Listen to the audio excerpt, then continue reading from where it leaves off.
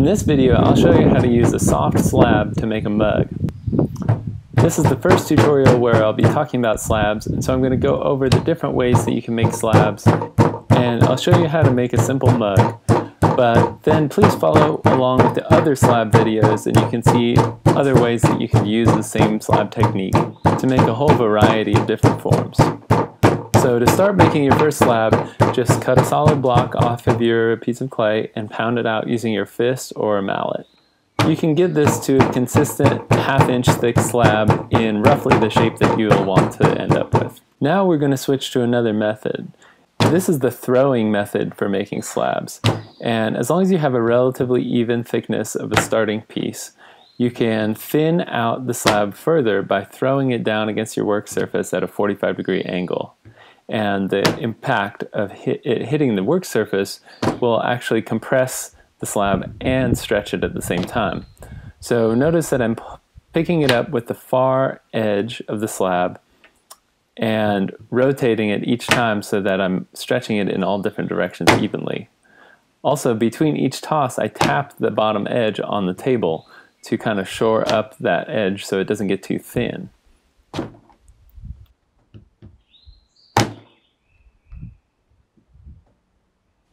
This method takes some practice, but once you get the hang of it, you can make very thin, very consistent slabs, and the compression of this method actually makes them relatively strong. Now, the third method is simply using a rolling pin, and often I'll throw a slab out and then use a rolling pin just to even out any thick spots afterwards. This is very intuitive, and you probably are all familiar with this if you've ever made pastries. There's no special technique to this, but it is important to make sure that you're stretching the clay in all directions evenly.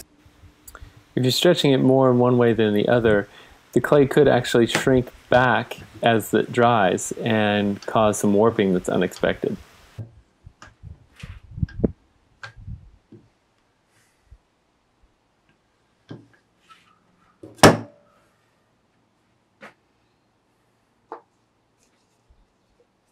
Once you have a thin and consistent slab, you can consider what shapes you'd like to make. In this case, we're making a mug, and I'm going to use this small food container as a template. Once you've done this a few times, you'll want to make your own templates.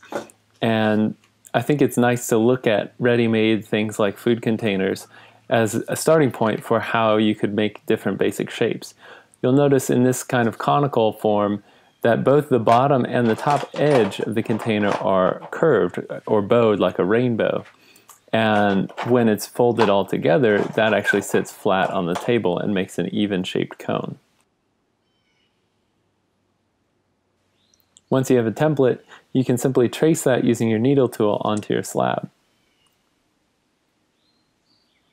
You'll notice it's important that the slab is even and thin because any thicker spots are going to dry at a different rate than the thin ones, and slabs are more prone to warping than some other techniques of working with ceramics. If you were to make your own templates at home, watercolor paper is a really nice material to do this. Not only is it more durable and thicker than normal paper, but it can withstand the moisture content of being pressed into the clay. Some people also like to use tar paper, although this is a little less fun to work with. Remember, this video is talking about soft slab construction. So if you'd like to use hard slab construction or leather hard slabs, I would just roll out or throw out your slabs and then set them aside to dry covered for several days until they stiffen up. And I would wait to cut out my parts until later.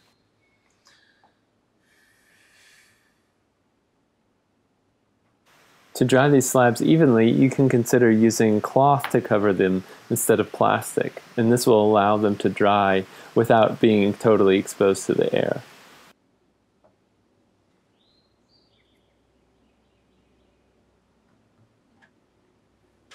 Now, knowing that I'm going to make a mug, I want to thin out the upper edge that will actually be touching my mouth. This thick, rectangular, sharp-edged slab would not be any fun to drink out of, so I'm going to bevel that edge, in this case using a brayer, but you could use your rib to just smooth that section out and thin it out a little bit. It's going to be much nicer to drink out of that way. Also, if you're going to make attachments, like in this case the base is going to be attached to the bottom of the curved slab, you can also consider beveling those attachments as well, either cutting a 45-degree angle around your slab or compressing it with a brayer or a rib. And that 45-degree angle is going to give you a little more surface area on which to score and slip, and it's also going to give you a less visible seam than just butting the two slabs together in a butt joint. I'm going to do all scoring and slipping and any other alterations that I can while the slab is still flat on the table before I attempt to move it.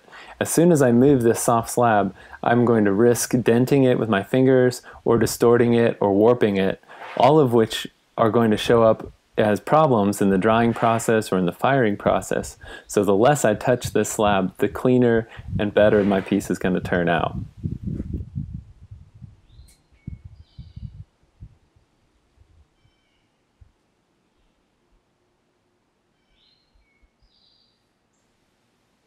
Now it's time to actually move the slab, so I'm going to pick it up gently and press it in that seam directly onto the base.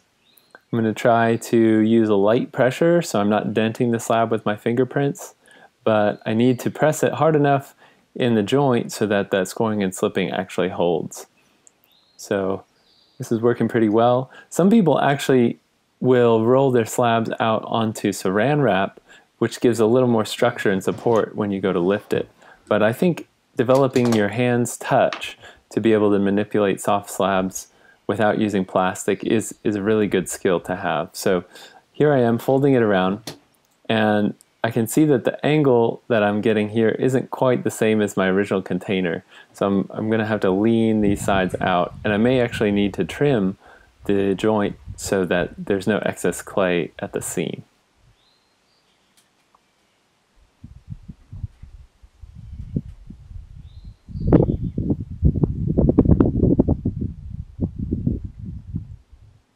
Right now I'm just scoring those joints there so that the two parts will come together.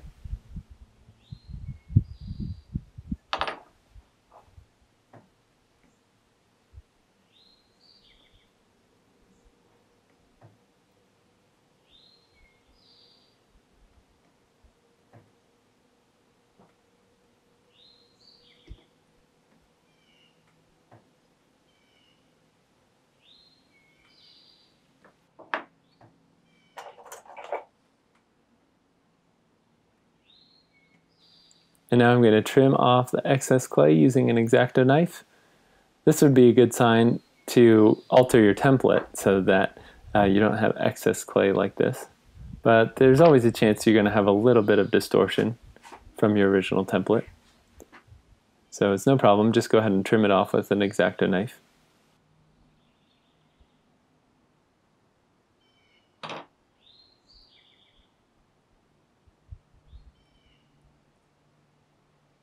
And now supporting with the hand on the inside, I'm going to press gently at that seam from the outside and just seal those two parts together.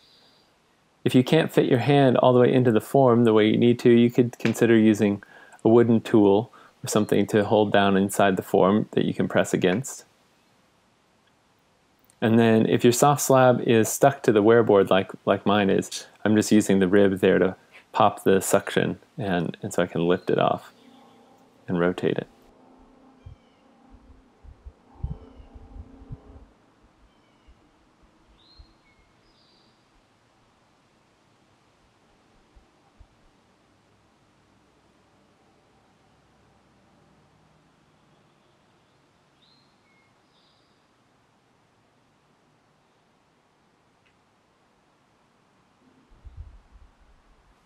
I'm going over that seam a few times, compressing it and smoothing it out just so there's no ugly, sharp edges, things that I'll have to deal with later.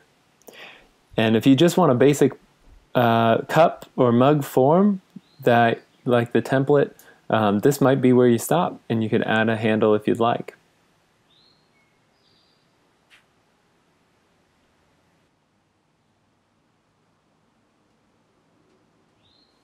Now I also want to talk about darting. Darting is another process that works specifically with soft slab construction. So Darting is a term that we borrow from the fiber arts, and it refers to cutting a section out of a sheet of material and then stitching those two seams back together to, in effect, collar in the form. So I'm cutting kind of a football shape or a leaf shape out of this side, and now when I pull these two edges together, you'll see it's going to dramatically alter the form. The bigger your darts, like this, the more dramatic the alteration is going to be, and the more distorted that form is going to be. So in this case, I'm trying to really accent the mug form and make it asymmetrical. So I'm making a rather large dart in this side. If you'd like to bring in the form more evenly, then I would recommend using smaller darts at regular intervals all the way around in a symmetrical pattern.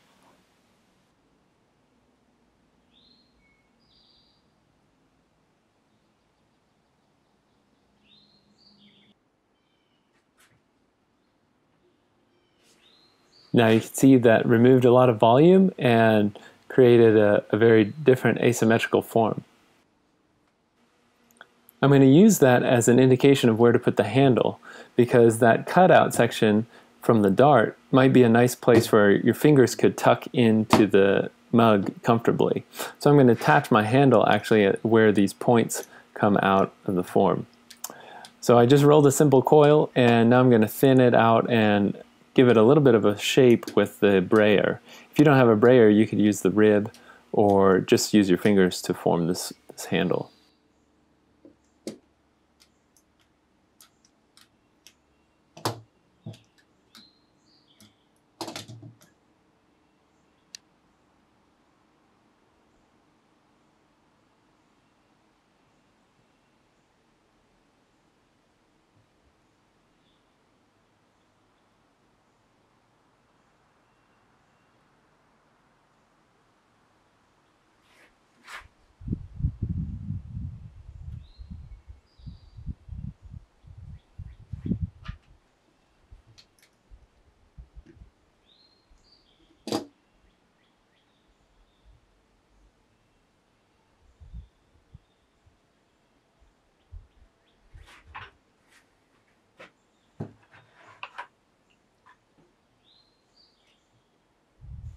I am actually going to pull this handle a little bit now that I've got it in the basic shape that I want. I'm going to wet my fingers in the water bucket and just pull them along the length of that handle, trying to thin and smooth out the handle form the way that I'd like. Pulling handles is a really common way of making them, and it's employed by a lot of potters, but it does take a little practice to get the hang of it. So give it a shot and see what you think. Some people will tell you that it's more efficient to pull the handle after attaching it onto the form. So they'll actually attach the handle at the top and then pull it while it's hanging off of the mug form. That is a good strategy if the mug is already stiff and you can handle it without distorting it. But in this case, I don't think I can pick up the mug without damaging the form itself. So I'm going to have to end up scoring and slipping both attachments for this handle and pushing it into place after I've fully formed it.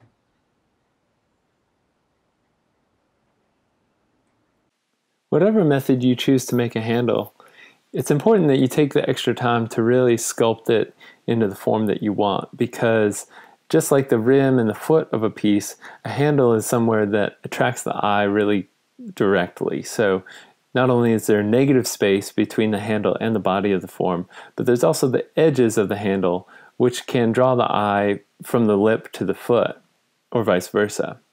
So the variety of handles is infinite, and I encourage you to explore all different kinds, but do just take the time to make sure that it matches the form in the way that you like.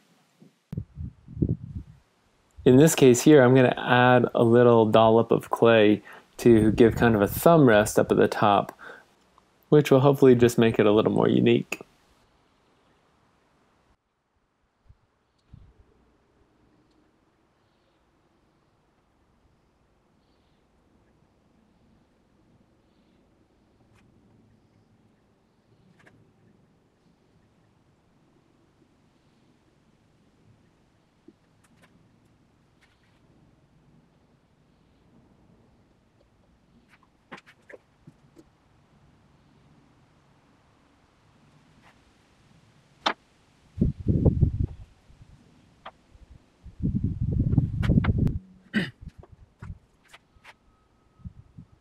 Before you walk away, clean up any sharp edges or kernels of clay with your sponge and give the lip an extra nice smooth finish. The lip of a mug is one of the few pieces of art that will actually enter your mouth, so it's worth taking some extra care to give a smooth and thin surface there that will be comfortable and easy to drink out of.